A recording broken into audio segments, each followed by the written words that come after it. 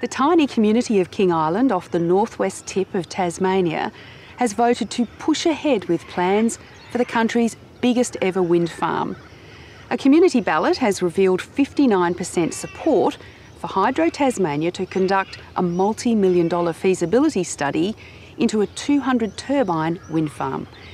It's a decision that's been made against the backdrop of a dwindling population, fewer jobs and closing businesses. The massive wind farm would generate about 2,400 gigawatt hours of electricity a year to be sent across Bass Strait by a high voltage underwater cable to the national electricity market. Hydro Tasmania says it could produce enough electricity to power 250,000 households, a huge chunk of the nation's renewable energy targets. But as Fiona Breen found out, the issue has divided the community. Friends and even families are no longer talking.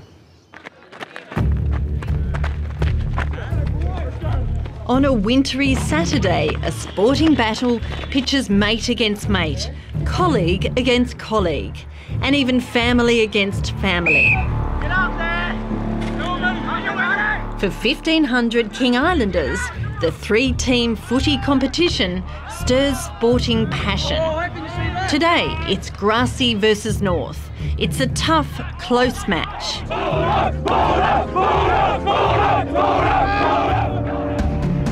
Off the field, another battle has been simmering. Like football, passions have come to the surface. I'm against. Don't want any wind farms here to... they're just ugly, horrible things. I think the wind farms are a great idea for the island, even if it just goes to feasibility. I don't want to look at wind towers really, but if it's going to help out the island, well, we need it.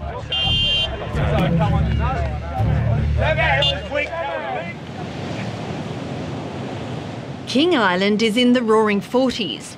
Its rugged coastline is a graveyard of shipwrecks driven ashore by the winds. Calm days are rare, and the wind blows at an average speed of 32 kilometres per hour. It's that consistent wind that Hydro Tasmania wants to harness, using 200 turbines costing $2 billion. The company has spent 6 months taking the proposal to the local community. We've taken a very different approach in coming to King Island to have this conversation before doing a feasibility study. A different approach to that taken previously and elsewhere for these kinds of projects. That was very deliberate to try and understand and I suppose to demonstrate that not all wind farm developments are the same. They don't have to be the same. And so we hope you would see that as a sign of our commitment to continue to work with you to ensure that if this goes ahead, that there is an optimum outcome for the community. The community ballot has now been counted and the result was tight. Nearly 59% supported taking the 200 turbine wind farm proposal to the next stage, but there was only 10 or 11 votes in it. Hydro Tasmania had always said it needed at least 60% community support for it to go ahead. At an emergency board meeting this week, the company decided it was close enough. Well, certainly we're aware that there are different views in the community and we want to work with all sections of the community going forward about their concerns, as we've indicated. But we do feel that the survey result of 59% is a very strong indication of community support to go forward to a feasibility study.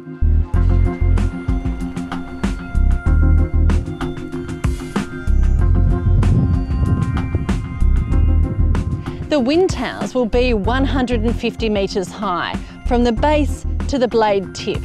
That's 3 times the height of Australia's tallest lighthouse, here on the northern tip of King Island. No wind campaigners are angry. They say Hydro Tasmania has broken its promise. I believe they shouldn't have done.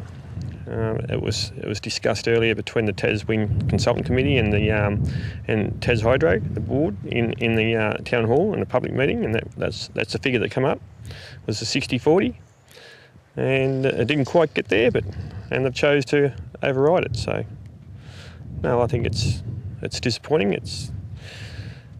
You hear of stories that they'll promise you the world and they'll give you this, but nothing's ever signed or on paper. So do they back down on other things as well? The No Wind Group is concerned with the visual impact and the effects on health. It's paid for a number of experts to visit the island. You've brought in a Sydney PR company. That's fairly drastic. Yeah, too right. Yeah, it hasn't been cheap either. How much is it costing and who's paying? Good question. Not going to answer it. So not up front about how much? No, I'm not going to tell you how much, nor who's paying for it. Why is that? I don't plan to. It's none of your business. I can tell you that the biggest part of this cost has been funded by a family who have representatives who live on this island. That's all I'm going to say. Push all you like from now on. The ABC has been told it's the Smith family, led by Flight Centre co-founder Bill James. They own land on the island. It's likely the No Wind Group will continue its campaign against the project. Hydro Tasmania will now push ahead with a feasibility study. It plans to spend $7 million in the first year. For some in the community, it's a chance to get some answers. I think it's fantastic. I think King Island needs something to help it go ahead. And a feasibility study is the beginning of it. I can't find all the answers that I need to the questions I have about whether it's going to be a positive thing until we actually do more investigation. Personally, I don't really want the towers to go ahead, but it's reverse psychology. And if they offer enough, I'll turn around and run with it, because that means there's going to be employment on our island, and people are going to be successful in their businesses, because we're all struggling at the moment, and you just don't like to see that. And eventually you find people leave. Beef farmers and dairy farmers are both split. For others, it's a decision that will cause further division in an already polarised community. This is an 8 or 10 year process from go to woe. It normally takes 8 to 10 years to get this up and running. It'll stop the island for 8 to 10 years. That's the issue. We're being told by TasWind we'll get a vote at each stage. So in another 2 years' time, there'll be another vote. That's what they've told us on whether or not to go ahead after feasibility. If it doesn't go through feasibility, if it's knocked back at that point, then we've lost 2 years. If it does go through, then there'll be people on the island for sure who are still fighting it. King Island Mayor Greg Barrett is happy a feasibility is going ahead. It's been a tough 6 months. He's watched the passion spill over and the community divide. What's it been like as Mayor of King Island in the past few months? Well, it's progressively got more difficult because the longer this process has gone, the more divided the community has become, and it hasn't been a pleasant place to live, I suppose, lately. At times, he and the council have borne the brunt of public discontent. If I'd known that this was going to be how it turned out, I mean, as far as splitting the community, I wouldn't have encouraged the discussion to happen, really. The scale of the project has some islanders worried. It'll fracture our community.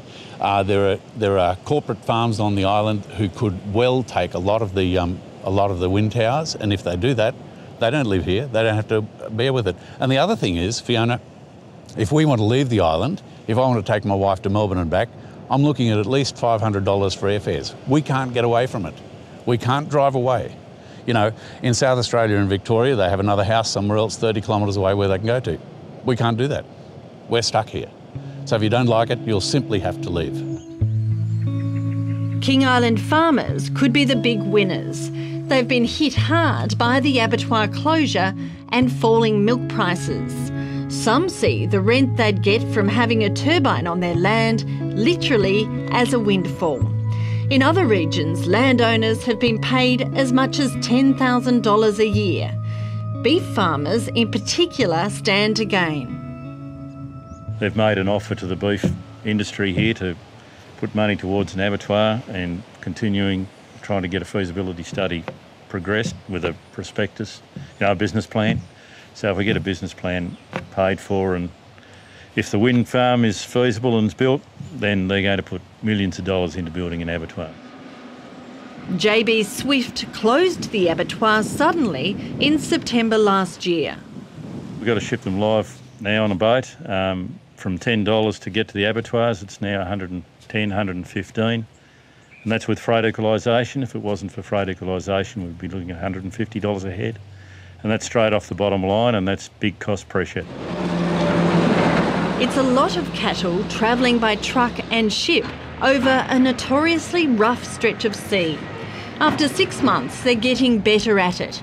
But live cattle export is unpredictable and a disaster for the bottom line. So what sort of costs would that be for you each year? Oh, that's about $70,000. And I know that the largest farm here is looking at over $500,000.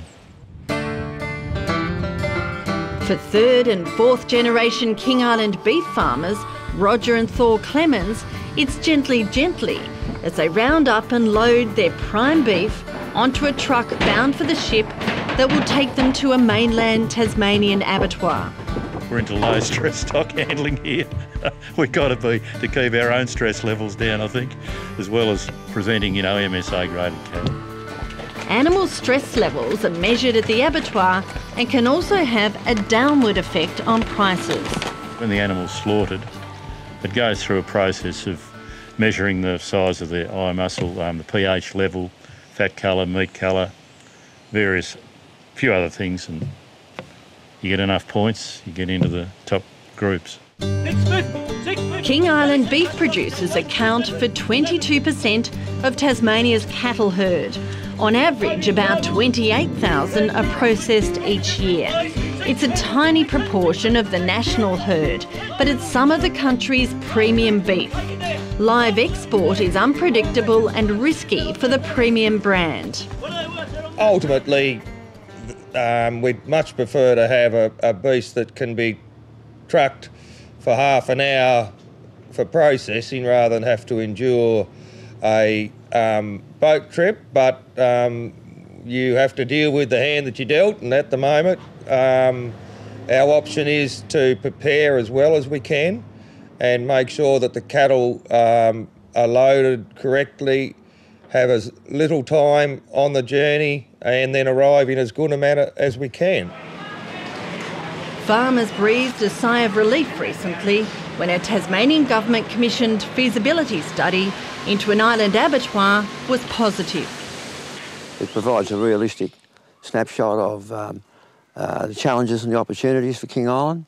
It says that an abattoir is feasible, but it'll cost $30 million to build an export abattoir and $14 million to operate. It says a new marketing arm is integral to any new project. JB Swift says it owns the King Island brand, but legally a regional name cannot be trademarked. One of the biggest issues for any new operator is supply. It was a problem for the former abattoir. If an abattoir is to work, it needs throughput, so it needs the island commitment, and unfortunately it probably didn't happen as well as it could have when we did have the abattoir here. I mean, there are other factors as well, but that'd be one. If we even re-establish one, that'd still be an issue. Either way, any abattoir needs investors. The Tasmanian government has ruled out support. JB Swift, the former operator, has not put its hand up and is refusing to sell their mothballed King Island abattoir. Greenham's, based at Smithton on Tasmania's northwest coast, is also not interested. The interest that's being garnered at the moment will be forwarded on to the beef producers for their consideration. So it's really up to its hand over to the beef producers? Well, that's right. Any potential investor is not going to take any further steps unless they can get some sort of guarantee of supply. Hydro Tasmania could be the beef industry's saviour. As the toing and froing continues, cattle will still be shipped off-island. Beef producers are seeking help with freight. We're looking for a $60 per head subsidy or reduction in the freight price itself. We can justify it because anywhere in Tasmania is $60 or less to get to a processing plant. Yeah, it's a tough one. Bass trade shipping's expensive. It's being addressed and we're fairly positive there's going to be a reasonable outcome. Beef farmer Michael Yude is hoping for freight relief. Since the abattoir closed, his operation has become a marginal business. Despite his economic difficulties, he's one of a group of farmers against the wind farm proposal, even though he could stand to gain. I don't think it's the answer for King Island, no. I think it will destroy the island. It will rip the heart out of the community. It'll divide the community. It's happening already. I feel very strong that it will repair itself if the towers don't go in here, but if the towers do, I think the community will divide. His anti-wind tower stance has taken a huge personal toll on his own family. My father's fairly strong on his opinion on it, and he did make a statement that he was doing it for the grandkids and other, the future grandkids on the island. Well, none of his family want it. None of his grandkids want it. I don't understand why he's so strong on it, but I probably shouldn't talk about that too much. Patriarch Peter Yude has lived on the island for 47 years. He's lived through the good times and the bad. He's worried about the island's dwindling population and its effect on infrastructure like schools, hospitals and aged care. The year I came here there was 145 dairy farms. Over 40 of those was share farmers. You had a mine that was employing 450 pay packets every week. The island actually boomed because it was double the population of what we are now. The island has changed, and I think in some cases, unless it changes, we've got a situation now where there's controversy going on with the wind towers, and we've got a golf course which I fully support. We've got to accept the change because I don't believe the island can keep going with the current population and hold our current infrastructure like we've got. Michael Yude and many with the No Wind Farm group are pinning their hopes on alternative economic saviours, including 2 proposed golf links courses. While there's been an official sod turning ceremony on one site near Curry, there's been no real development activity. An independent economic report commissioned by TasWind suggests King Island will be $36 million better off without the wind farm. It's basing that scenario on a wind farm having a negative impact on visitors to 2 international golf links courses, including this one, Ocean Dunes, just north of Curry, which is still seeking investors. Up north at the Cape Wickham development site, preliminary work has started, with some planning applications still pending. It's unknown if full-scale development will start this year or next. It's business as usual for the island's dairy farmers, producing milk for Lion and its world-renowned dairy products. They've also suffered under tough economic conditions in recent years. There's 12 dairy farms on the island these days, producing 15 million litres of milk a year, about half the amount produced 10 years ago. Nearly all gone to beef, unfortunately, over the years, for varying different reasons. Some people have had struck financial trouble, some people have had labour problems, and a lot of contracts haven't been forwarded on, mainly because they basically wanted less milk. So if they want less milk, farms go out until they get to the level that they want. Despite tough times, dairy farmers are split on the wind farm development. As a group, they've decided to stay out of the contentious debate. I think if we had a meeting where I said, right guys, we've got to decide, are we for it or are we against it, I think that would start an argument, and that wouldn't do us any good. I think that a lot of people on the island really need to pull their heads in and just be a bit more considerate of each other's opinions and just let the process continue and stop being so passionate. Because, passion's a great thing, but I think we're being a little bit over the top with it at the moment. And, If we don't stick together over here, then we're going to find things aren't quite as good as they should be. You know, some people will move off the island. If it goes ahead and it divides the community, I don't want to be here. I've never seen the island divided like it is at the moment. King Island is probably one of the most beautiful places, was one of the most friendliest places that I've ever been to. And I still believe you could go back to that with a bit of common sense.